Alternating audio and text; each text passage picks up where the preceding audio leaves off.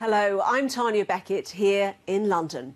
The BRICS countries were supposed to be the star economies of the last decade, but with the havoc wreaked by the financial crisis, have things actually worked out that way? And which countries will be leading the way over the next 10 years? That's what we'll be talking about on this edition of Talking Business. Hello and welcome to the programme. Brazil, Russia, India, China and South Africa are known as the BRICS. These were the 5 countries that were identified as having economies that would become major players on the global stage during the last decade. But have they realised that promise? Have companies looking to expand their markets found what they hoped for?